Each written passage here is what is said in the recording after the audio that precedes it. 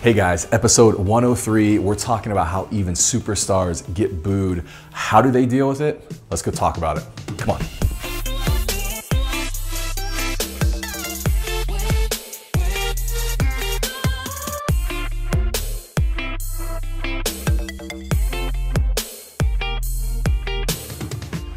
Hey everybody, what's up? Welcome to the 88 show. This is the what is this? This is the internet's. Okay, cool.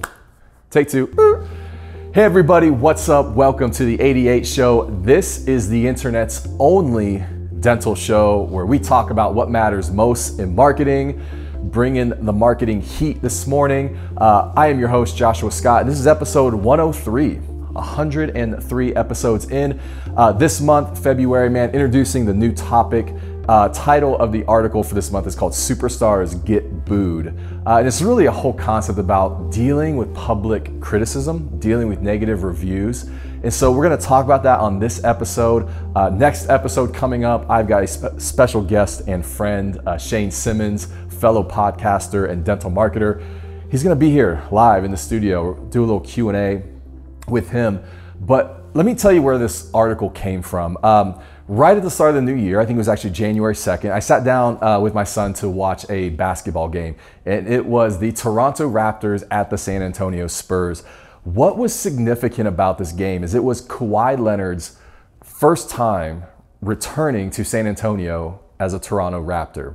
And so if you don't know basketball, that's fine, but let me just kind of give you the backstory on this. Kawhi was like the San Antonio superstar, right? I mean, Coach Popovich has David Robinson and wins championships, and then has Tim Duncan and wins championships. And Kawhi Leonard was like the next in line, the heir apparent to the championship team. And everybody thought that was the case. He got hurt last season with a quad injury and never came back from it. And the more the season went on, the more he began to express his unhappiness on the team, his desire to be traded. And so in the offseason, the Spurs traded him. And everybody in the city was a shock because this was like the next like golden child coming up. And so they traded him to the Toronto Raptors, comes back to San Antonio for the first time. 6'7" forward from San Diego State, number 2, Kawhi Leonard. 6'9" forward from New Mexico State, number 43, Pascal Siakam. And it was funny because like the commentators before the game, they knew he was going to get booed. I knew he was going to get booed. You know, we've been through that with LeBron James in Cleveland before, so that's how things go. But so, you know, Kawhi comes on the court during warmups, gets booed. Gets announced in the starting lineup, gets booed. Comes out on the floor, touches the ball for the first time, gets booed. Comes up to a free throw line, shoots some free throws, gets booed. At 4 minutes left in the game, when they finally pulled him out, every time he's touching the ball, he's still getting booed, like the entire game. And I don't know that I've ever seen an athlete get booed that long. And at even one point, the crowd is chanting traitor, like just over and over again, like multiple times throughout the game. It's just like this traitor, traitor. And so the commentators were even laughing about it at halftime and kind of going like, wow, yeah, this was more than what we thought. And so this is a story about an athlete and a sports team, but I think it's also a story about me. It's a story about you. It's a story about our life's work and how we deal with public criticism and negative reviews. And so I want to take a moment. Let's go through kind of 4 observations about dealing with criticism publicly. All right, guys, so look, observation number 1 is super simple. Everybody gets booed. Everybody gets booed. I mean, it's just a fact of life. Even Harry Potter and the Sorcerer's Stone, go on Amazon and look that up. 420 one-star reviews. 420 like scathing 1-star reviews. It's probably the best-selling book of our entire generation. And you know, I would imagine that if you had 420 negative reviews, I mean, at best you're discouraged, probably in long-term counseling because of it. But the fact is, everybody gets booed. There are always 2 audiences. There are your raving fans and there are your public critics. And that's just a fact. So number 1, everybody gets booed. Number 2, and again, this is gonna seem so obvious, but I think it's a great point to sit on, is that the boos are right. The boos are right. So what was interesting was the commentators of that game at halftime were talking about this with Kawhi Leonard, and they're basically like, the fans are right. the fans have a right to boo an athlete. They have a right to an opinion. And so I think that that's totally true. You know, there are these two audiences. One of them is your raving fans. They're going to connect passionately with what you're doing. And then there are those that won't. The thing is, they're both right. The fans were right to boo. Kawhi Leonard was right to leave and pursue what he thought was best for his career. They're both right.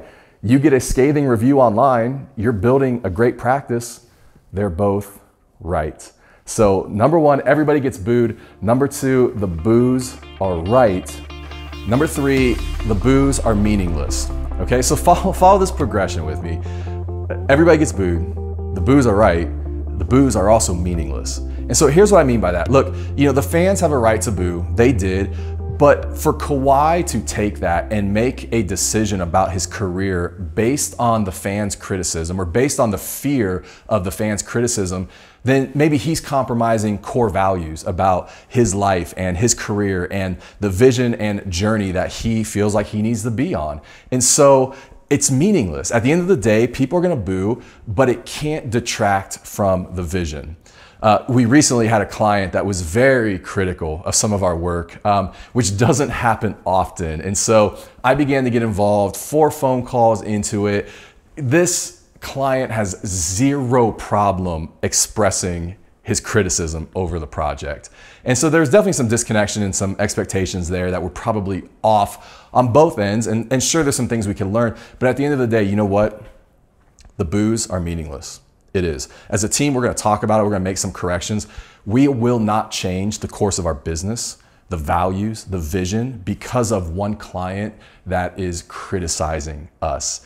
And so you're going to have negative reviews. You know, maybe you haven't gotten that first negative one, that first 1 star. Maybe you have. You know that feeling when it first comes in and it's like, oh. But at the end of the day, it's a move on, pursue the vision. We're building a great practice. And at the end of the day, those boos are meaningless.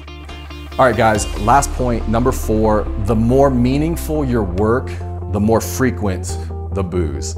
So the more meaningful your work, the more frequent, you know, basically superstars get booed more. The more you're out in the public, the more you're engaged in social media, the more frequent, the more often those boos, that criticism will come.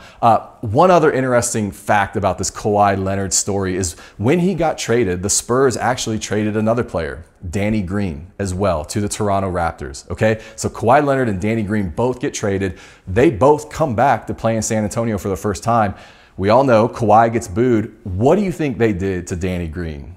I mean, applause. So they're applauding him every time he touches the ball, probably just to create some contrast, like we hate Kawhi, we love Danny Green. But why are they applauding him and booing Kawhi Leonard?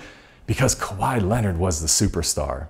I mean, Danny Green's an amazing player. In all contexts, he is a superstar to even be playing in the NBA, but the weight of that franchise was not on his shoulders. That was Kawhi Leonard's role. He was the center of that franchise. And so he's the superstar. And so when you're in that situation, man, the criticism is stronger, it's more frequent, it's more pointed, it's tougher to deal with, it comes more often. And so that's why the boos happen. We see this with LeBron James. When he left Cleveland, he was booed. His jerseys were burned. When he left Cleveland the second time to go to LA, people in LA put up a big billboard that said, "We don't need a king." And here we are talking about the best player in basketball history. And so the more meaningful your work, the more you're gonna get booed. Just look at it like a sign that you're doing something impactful.